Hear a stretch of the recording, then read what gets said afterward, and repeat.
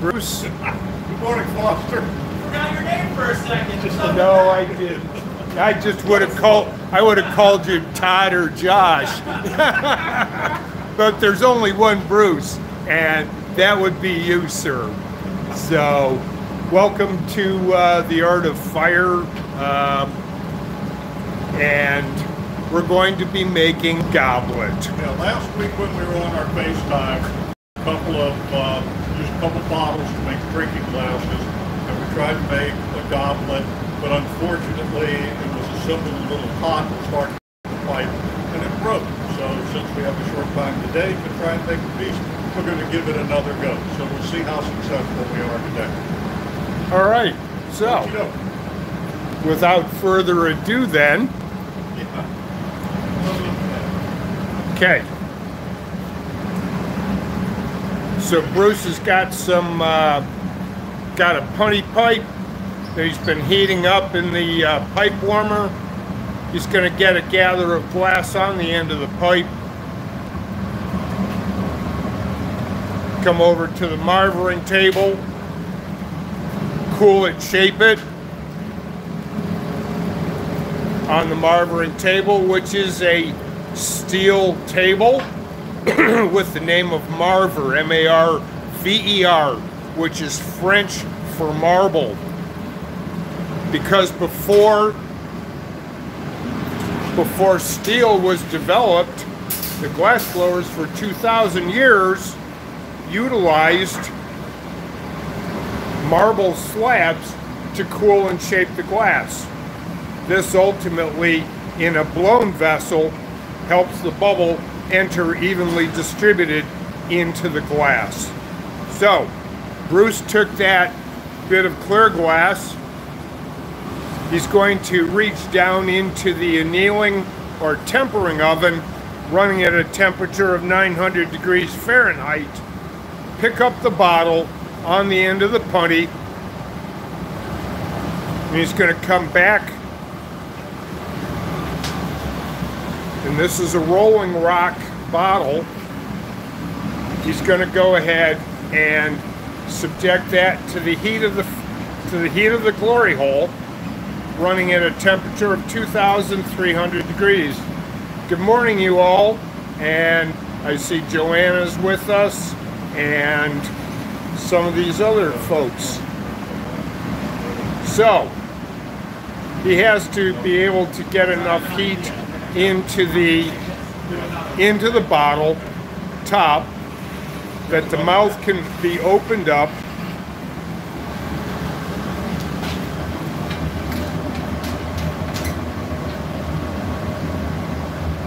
Josh is using the jacks to create a neckline or a decreased diameter on the bottle that will be taken off the bottle, attached to the pontil iron, to another pontil iron that Bruce is preparing, and this will ultimately be the bottom. Just a little bit different, Foster. I'm sorry, you're gonna... We're going to do it up. Punny, please. What do we do? Can you present a punny, please?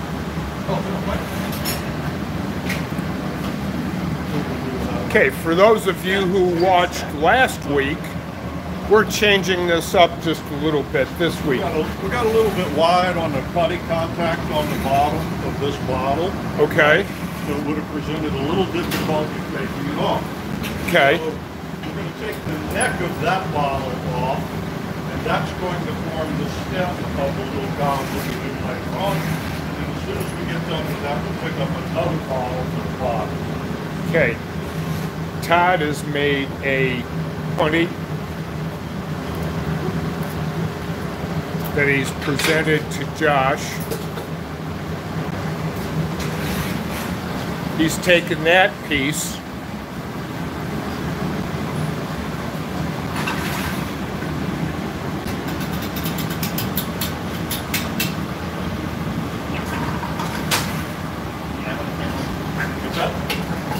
I think this would be good.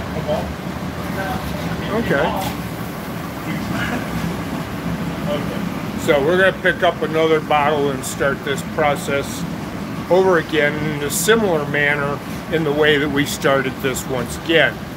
So, coming back over to the annealing oven, Bruce has got the punny pipe. He's picking up another bottle. No, not quite. This is one of the super clear ones. It's really, it's super clear, so it's hard to see. That's why. It didn't stick. Okay, so we need to drive more heat into the clear glass on the punny. Morning, Joanna. Hi, Lynn Kranicki. We don't do this a lot. Hey, this is all fun. As Bruce just indicated, we don't do this a lot, but we learn as we go along. That's right, Joanna. Oh, wow, I didn't know that. Okay, we're going to pick this bottle up again.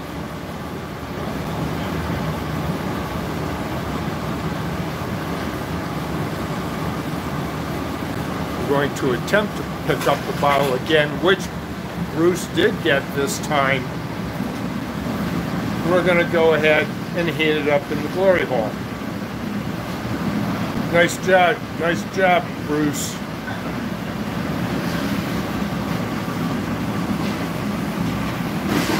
All right, now we're heating up the top of the bottle.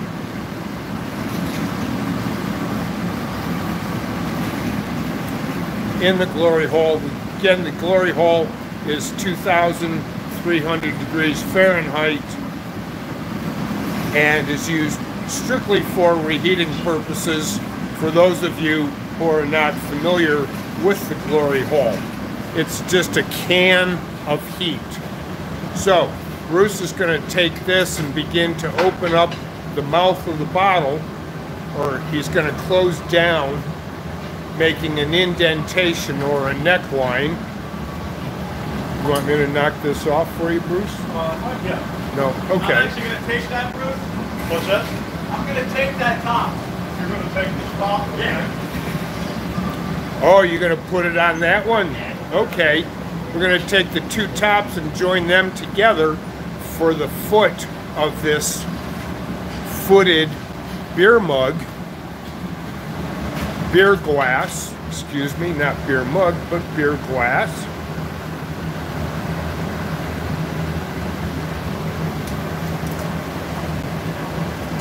Josh has the first foot on his punny.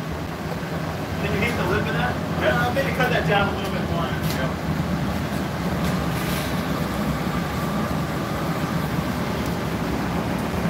Okay, so we have Steve Ellis. Good afternoon from the UK.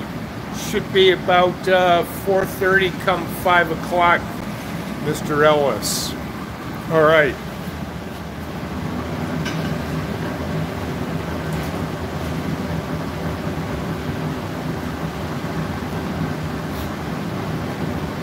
All right, Bruce, here I come. All right, they're going to put these two together, join these two together. The glass has a similar coefficient of expansion. Good morning, Brian. It's good to see you folks this weekend.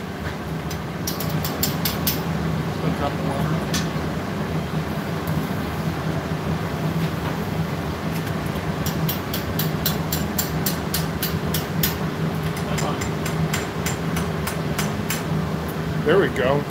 All right. Okay, so we took the top. Okay. There's one more in there. Okay, so the bottle broke. This is what happened. From the amount of time it took us to get it off and assembled, so. Correct. So, all right, so we're going to put this aside and we'll work on picking up another bottle. So, third time's a charm. And that's why we put in those extra bottles to deal with situations such as this. You need a step-down punny put up? There's one here. I just want to see if we can get Looking for an extra one? Okay. Okay, so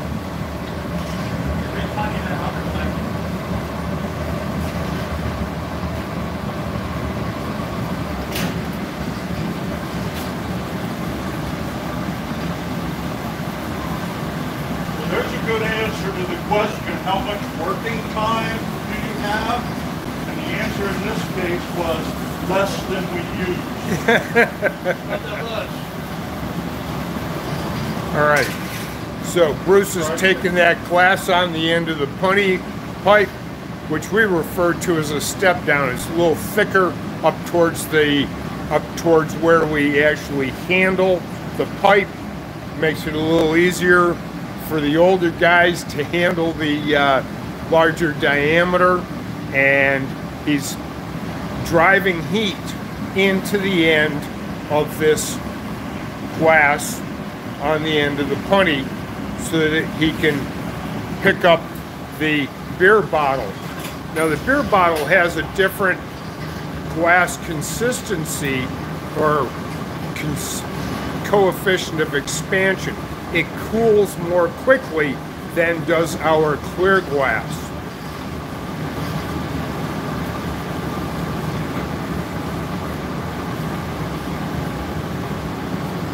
All right, so Bruce has done a great job picking up the bottle on the end of the punny.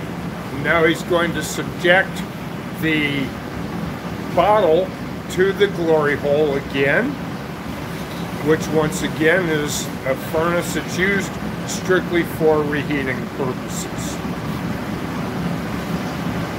And after he's driven enough initial heat into the bottle, he'll come over to the bench, use his jacks to open up the mouth, and open up the mouth just fractionally, make a decreased diameter at the edge or at the end of the larger diameter.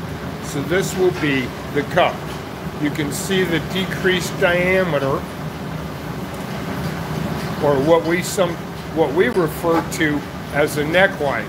This is where the top of the bottle will be taken off, and in this instance, are we going to discard the top of this bottle? What's that? Are we going to discard the top of this bottle? We'll discard the top of this one. Okay.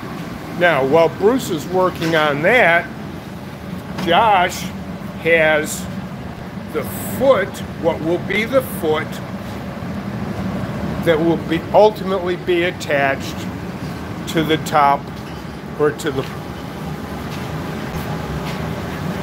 bottle that Bruce has here.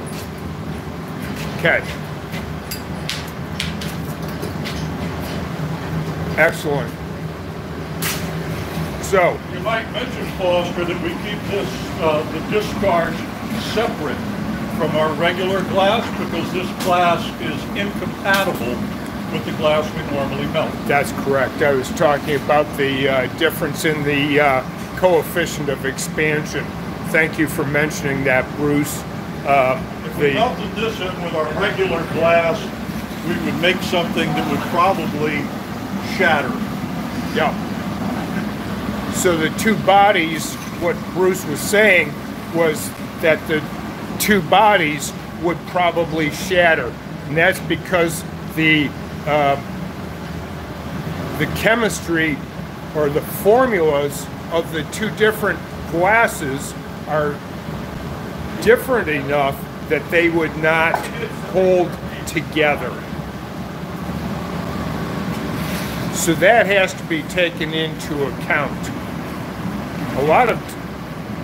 You're watching the artistry of the glass. You're not so concerned with the chemistry of the glass. But the chemistry of the glass is important to be able to work the glass.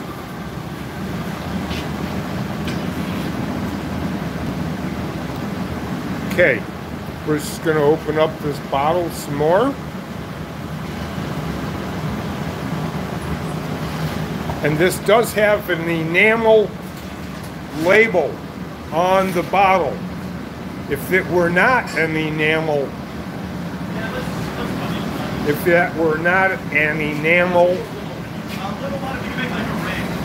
label on the bottle, it would have burned off quite a while ago.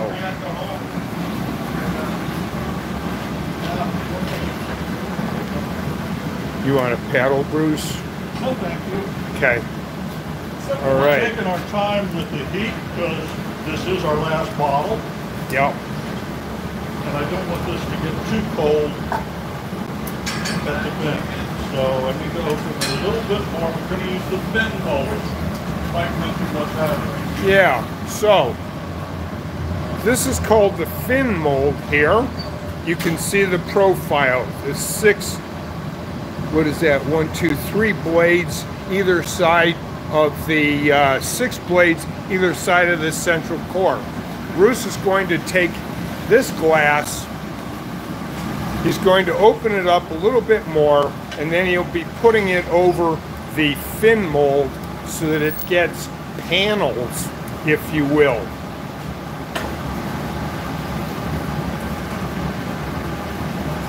So I think he's just about ready. He's going to put it on the floor.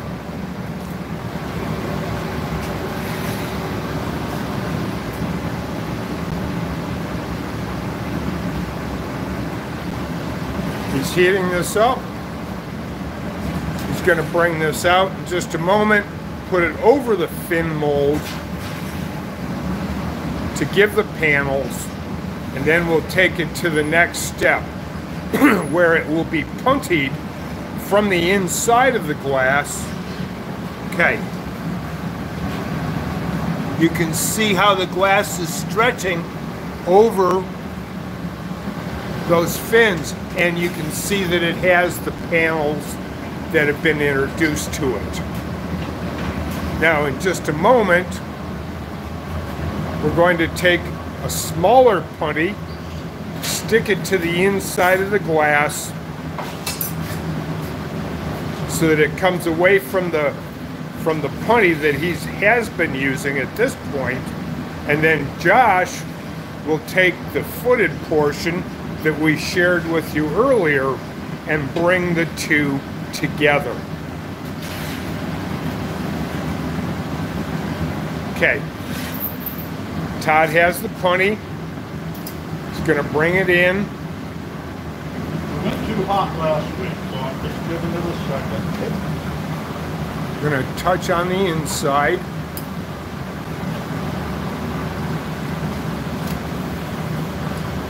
Put a little bit of water there. And then Todd has taken the piece to the glory hole. Don't get that hot. Don't get that hot. I won't get it hot. Okay. Last week we got it all a little too hot. Yeah. We got through the construction process, but then we couldn't get it off of this punch.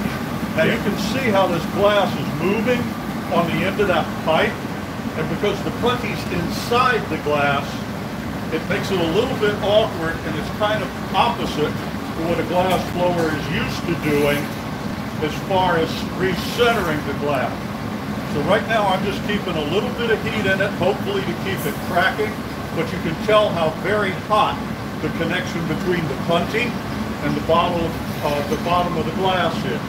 So a couple of real brief repeats. You can see That motion is indicative of heat. In fact, it reminds me of a really great saying. Hot glass moves, cold glass don't. good afternoon, Angel from Scotland. Nice to have you with us this morning on the East Coast in the U.S. Now, why don't you put that on this one? I'm sorry, what? Why don't you put that one on this one? Okay. So are you going to come down here? right, good. Okay? Yep. I'm pretty hot. That's good. I'm the only one that gets to say that, though. Even my wife doesn't agree.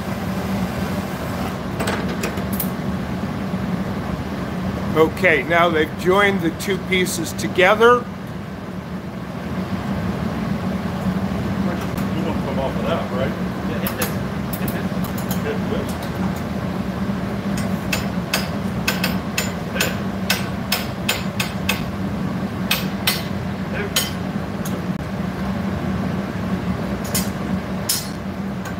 Give me a pound. Alright, you're on. Okay. All right, so Hey. okay, we're gonna try this once again. This is no easy feat, or beer glass for that matter. Don't mind the feet. That would be F-E-A-T. This is really pushing the glass blowers to their limits. If we did this all day, every day, it wouldn't be that much of a problem. But since we don't, this is always a nice challenge. Here we're going to try this again. Okay. Bring it.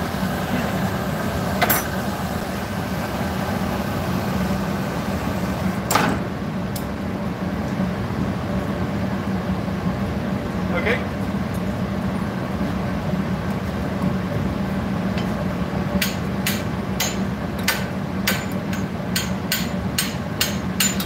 All right, there we go. All right, good. So we got the two pieces joined together. Josh has got it now, and he's using another glory hole, which is the same size as the glory hole that Bruce was using. It's just at a different working station.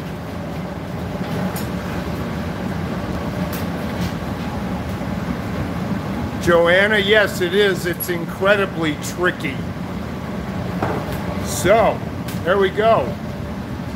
That's a terrific double-stemmed beer glass. Terrific. Yes. Thank you, Angel. It is nice work. And Valerie, yes, success. Third time's a try, and that has worked out incredibly well. Bruce, Todd, Josh, what a terrific job, you guys. Now we're going to go ahead and take this off into the annealing oven.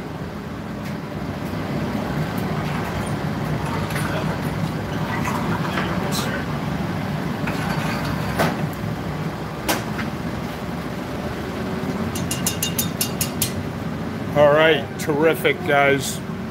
Nice job. Let's everybody give them a hand. Yay, very nice. Good for you. That's terrific. So, that was very join nice. us in about 6 minutes on Facebook Live, and we'll be doing a full 2-hour demonstration. Good. All right. Now, how do I turn this one How do you off? turn it off? You hit the X. Oh, okay. Very good. And OK. There you go.